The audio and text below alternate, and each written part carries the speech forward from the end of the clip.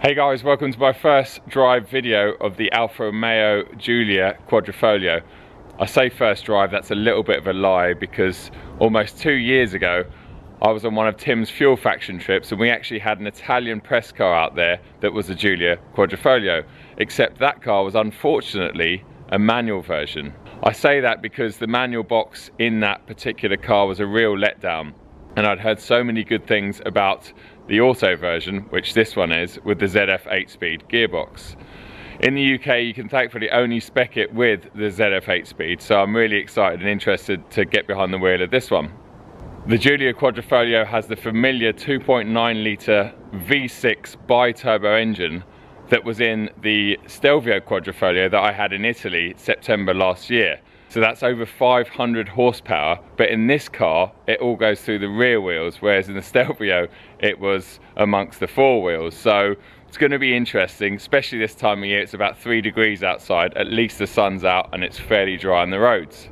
As this is a UK press car, I think we should have a quick look over the spec, jump inside, have a look around the interior, give it a start up and then go for our first drive. The Stelvio Quadrifoglio retails at about £62,000 here in the UK. This particular car has about £5,000 worth of options on it.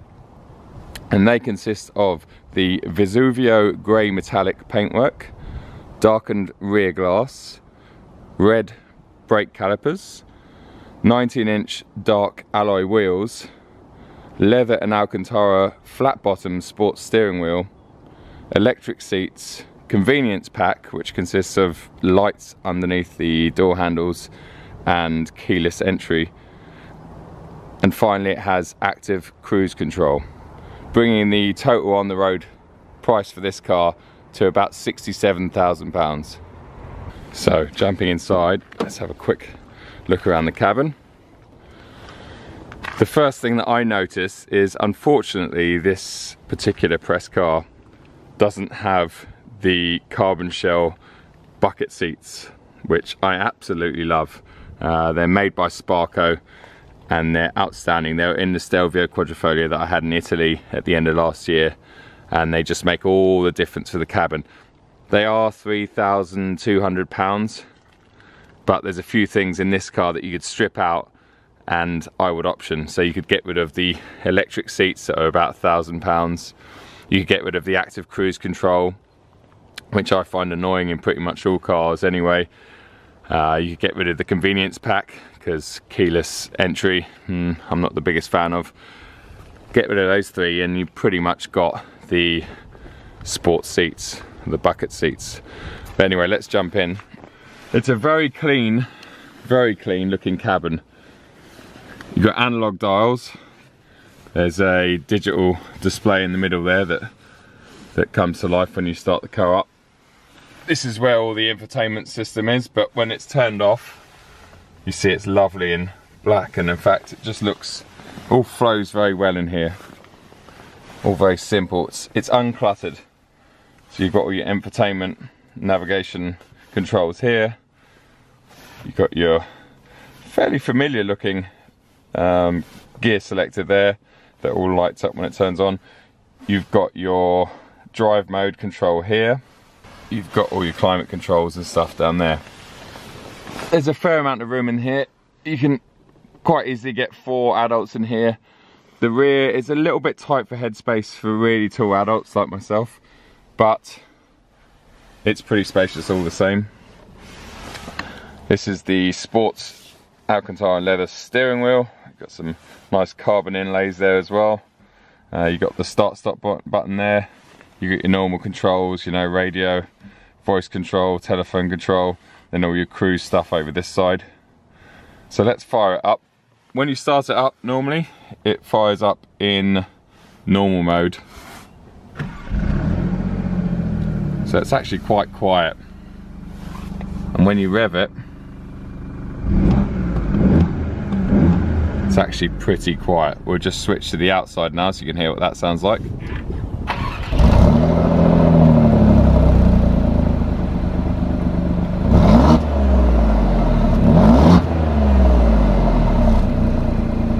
Then you put it over into race mode. and that comes up there, you can instantly hear the exhaust valves opening. Now you give it a rev, and it sounds much more like you'd expect a 500 horsepower car to sound.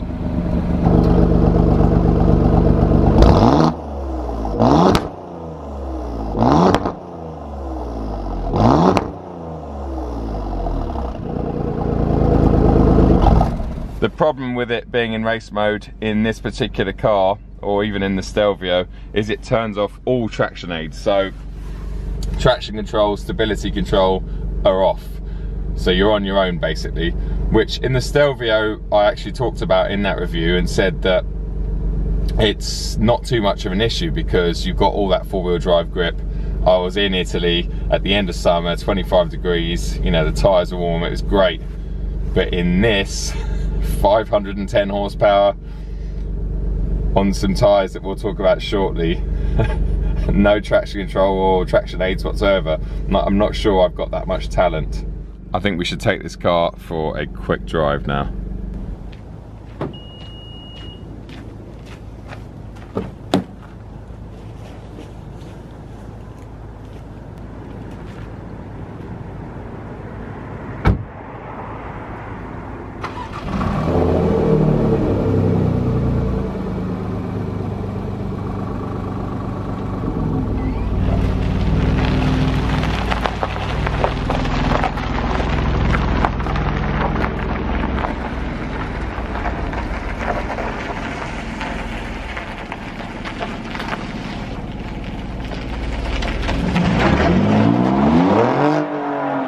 This car has had a lot of praise over the last couple of years, and for the right reasons too. It's an absolute, not game changer, but it's a car that pretty much came out of nowhere as far as I'm concerned and really put Alfa Romeo back on the map.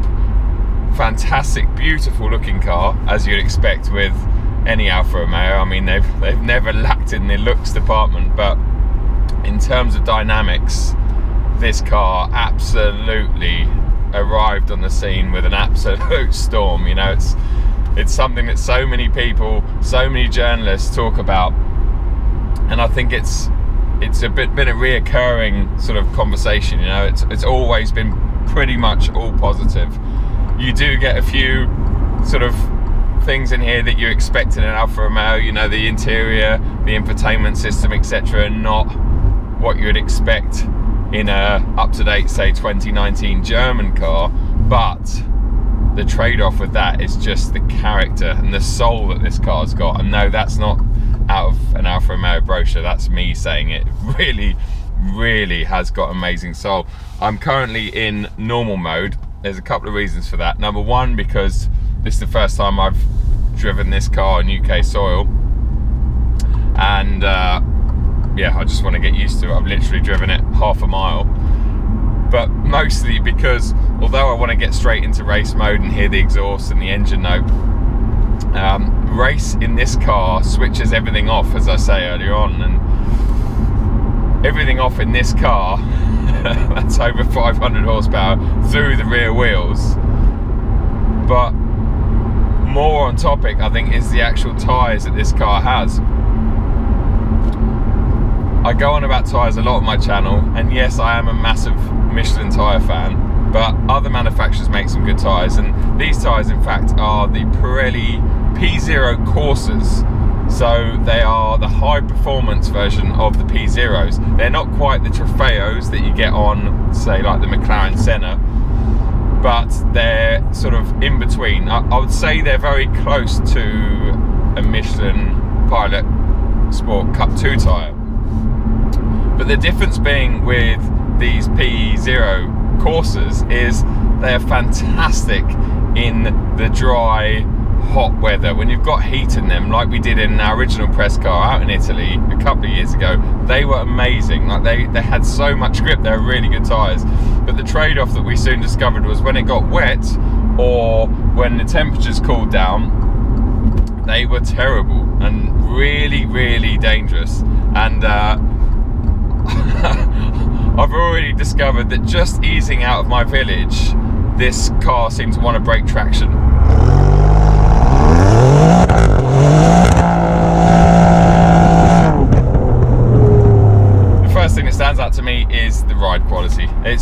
amazing. It's floating over everything. These are my local roads, I know them inside out, and I know that this particular dual carriageway is really bumpy, and yeah, and the car moves all over the place normally, and something stiff. Even like that M5 competition I had recently, you could feel every sort of bump and every crack in the road, and there's plenty of cracks in the road around here because we're in South Bucks, the worst and the most expensive council in the whole of the UK. They just take all of our money and they never seem to put it anywhere, but that's a totally different subject as I get stuck behind a Prius. I mean, this is a 70-mile-an-hour national speed limit road. I'm doing 42 miles an hour. Oh, he must have heard me. He must have heard me. Oh, I do feel sorry for people that drive around in Priuses, so fair play, mate. Let's at least put it into manual, and let's just go around this roundabout, so in third. You've got lovely big paddles in here. And I say lovely big paddles, I never used to be a fan of the fixed paddles in cars. I'm always, you know, one that likes paddles on steering wheels and stuff. But I have to say, after spending a good week and a half in the Stelvio Quadrifoglio that had the same setup, I really began to like the big long paddles, and you know where they are all the time, they're always there. So if you're sort of crossed up, you know where the paddles are, and they just feel nice. They're big, chunky aluminium paddles. Which, you know, even in expensive M cars, or even in that R8 that I had the end of last year, you got horrible little plastic paddles. So there is some really nice quality features in here. The wheel feels lovely, the paddles feel lovely. Everything is where you need it to be. The driving position is really, really good, like on par with BMW. I am gutted that it doesn't have the, I've forgotten what they're called, the Sparco something shell seats. I will put it across the screen, but I am gutted that it doesn't have those seats, just because firstly they look unbelievable, secondly they actually give you a bit more cabin space because they're very thin. But in terms of comfort and support, these things feel quite supportive. I wouldn't say they're the most comfortable things in the world. Let's see if we can get this guy out of the way. There we go. Wake up, mate. Right, so let's just, oh, whoa, oh, I forget how magic this engine is. Absolute, just the low down torque and the power delivery, the smooth power delivery. Thankfully smooth power delivery, because with the P Zero Corsas, if you didn't have smooth power delivery, you'd be in a bit of trouble in this thing. But fifth gear, and it absolutely pulls like a train, like an absolute train. The performance figures in this car are 0 to 60 in 3.9 seconds. 3.9 seconds for a rear wheel drive car. You wouldn't be doing that on a day like today, but 3.9 seconds. Top speed 191 miles an hour. Yeah, that's right. This is a 4-seater family car that would do 191 miles an hour. That is insane. Like literally madness. But yep, it will do it. And in terms of economy, the claimed combined figure is around the 35 miles to the gallon mark, which to me doesn't sound too bad for something that can do over 190 miles an hour. And I know actually from driving the Stelvio several thousand miles in Italy at the end of last year that it does get very close to the claimed figures when you're not booting it. When you're booting it, this engine drinks like you've never experienced before. Like, it really drinks. But you know, what do you expect for a car with this much performance? Into race. Go. Oh, there you go.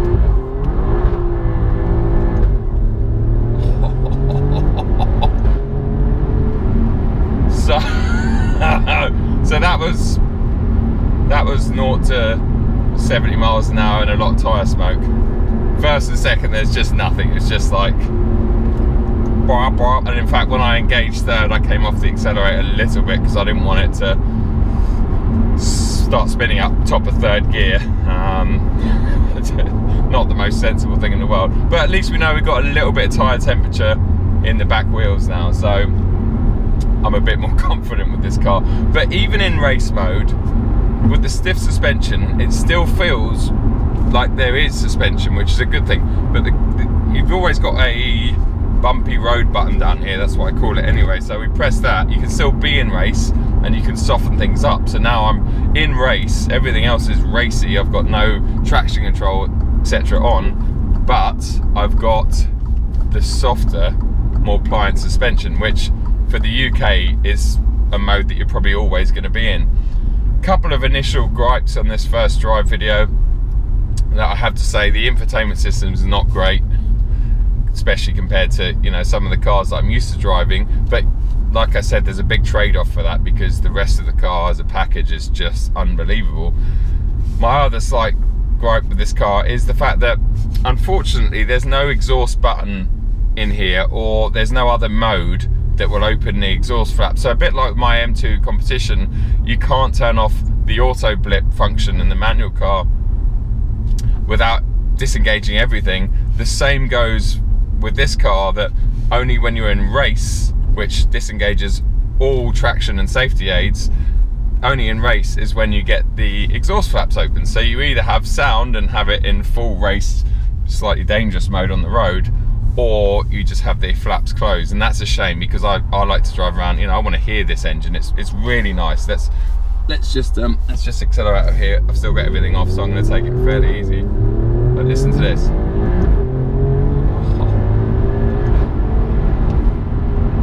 It's really, really fast, this car. And I know I've said that about a few cars recently, but I wouldn't be surprised if this is as quick as the M5 competition is in a straight line. And I know that it's got just over 100 brake horsepower less, but it's also about 450 kilos lighter, which is a massive, massive weight advantage, you know, having that much less weight. That's like 4.5 of me less. So it should feel a lot more agile, and it does. It feels far more alive. Let's just turn that down, back into the soft mode, come into this roundabout. Let's just see how it goes through here. Everything's still off, so I'm going to take it easy. I can feel the back already wanting to move around. The tyres are just... it's such a nice car though. Oh, the gearbox is great. It really feels good. It's the way they've engineered this ZF8 speed. It almost feels like a soft version of a sequential box. It really chucks it in the gear, but it doesn't seem to unsettle it too much. So it's not like a DCT box where you get that thump and it can unsettle the car. You just get a very engaging and very addictive sound and feel when you change through the gears.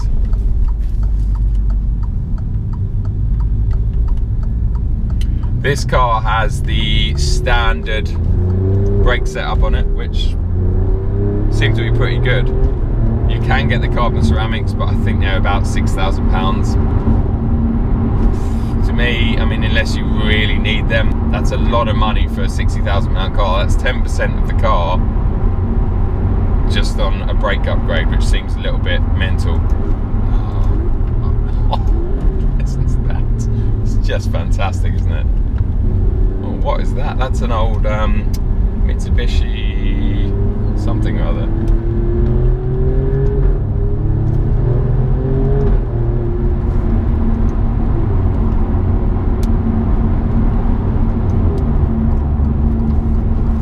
Right then guys, that has been my first drive video. As with the M5 competition, please leave any comments, questions below. Let me know if there's anything you want me to cover in the full review of this car.